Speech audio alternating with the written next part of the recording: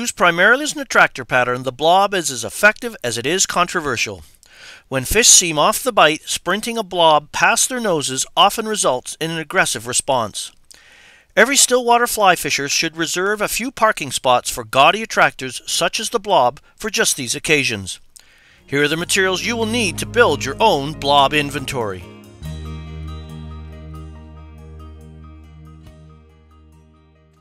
So let's tie the scourge of lakes worldwide, the blob, or in this case the Tequila Blob.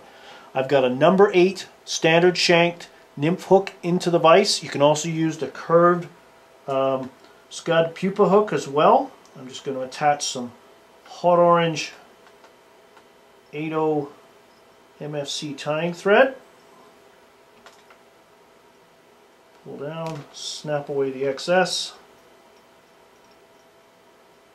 Get that nice thread foundation, gives traction for our materials, helps them hold them in place where we want them to go. We go up, back towards the eye.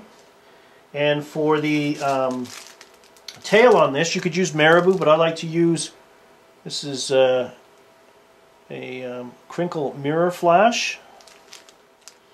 Taking about 10 fibers of the crinkle mirror flash, and I'm just going to lay these over the barrel of the bobbin. You've seen this technique a lot if you've seen some of my other YouTube videos. Hold them in place with my forefinger, grab the ends so they're doubled around the thread now, transfer them up to the thread onto the shank, hold them in place on top, and just secure them right down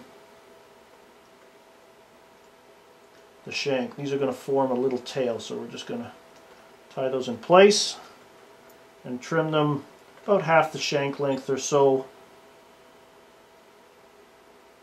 out the bend like this. So we got this flashy, gaudy tail.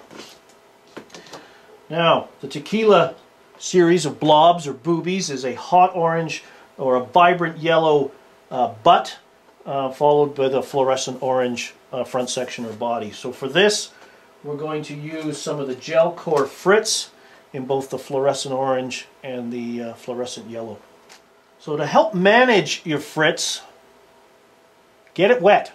I've dipped this, it's been soaking in a glass of water off camera, and I'm just going to strip away one end to expose the thread core.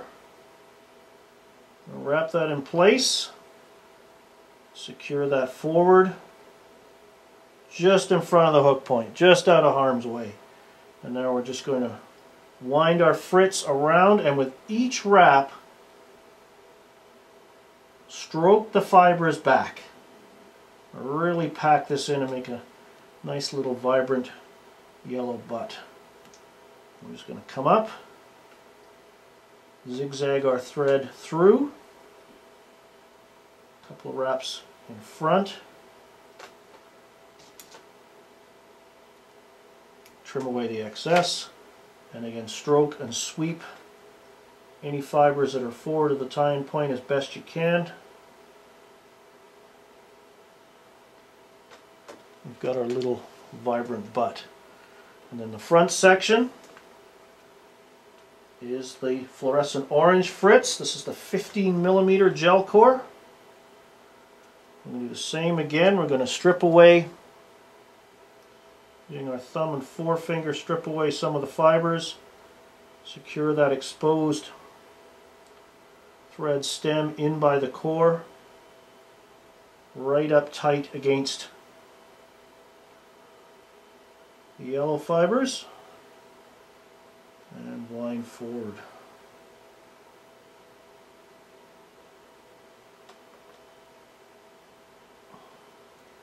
Leave room for a nice vibrant head, and now we're just going to again sweep and wrap. You can see by having these fibers nice and moist how manageable they are, and it looks stiff when it comes out of the material, but you can get an idea how this is going to work in the water. And I'm pulling and sweeping, pulling very firmly on. Now what I've done is I've got to this point and I've isolated where the tie-off point is. So I want to tie this off in such a way that I don't have lots of fibers sticking out. So I've got my sort of pinch, if you will. I'm going to unwrap a little bit If I can, I'm going to try and stroke and scrape using my thumb and forefingers some of the fibers off at that anticipated tie-in point and expose that core. You can sort of see it sitting there. It's exposed, or a lot of it is exposed. Now we're just going to pack this in as dense as we can, sweep those fibers back, right up, and there's our exposed core right there. 2 wraps over top, 1 wrap in front. Come in, nip away the excess, and now I don't have a lot of fibers that are going to get trapped in. And we're just going to stroke our fibers back out of the way. I've got one of the strip fibers trying to get in the game here. And we're just going to start right at the eye of the hook and continue to build up a nice little additional thread hot spot.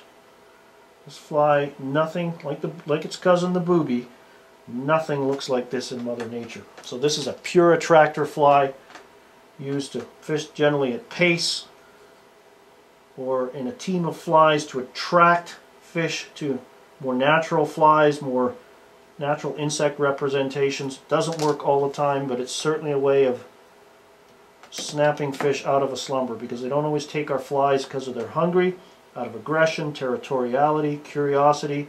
But there's the little Tequila Blob. It's going to dry off and look more like the dry materials, but you get an idea. It turns quite soft, and this Fritz is an excellent material. Another variation that has become popular over in UK is to replace the tail with a section of foam, round foam, and it sticks out about equal to the tail, and this is called a fab, or fat arsed blob. And it's a way that certain fisheries in the UK would ban boobies, but they could get the benefit of the buoyancy of a booby by removing the booby eyes from the front and sticking them on the back end or at the arse of the fly, and that's your fab, or fat ass blob. So there you go, the blob. Very controversial fly, but at certain times there's no doubting its effectiveness. For more information on fly fishing, and stillwater fly fishing in particular, please visit my website at flycraftangling.com.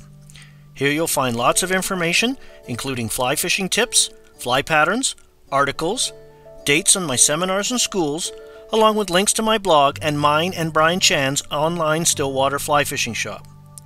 You can also visit our store directly at stillwaterflyfishingstore.com. Please join the conversation on my Facebook page or follow me on Twitter. Thanks for watching, and please take the time to watch my other tying videos as well.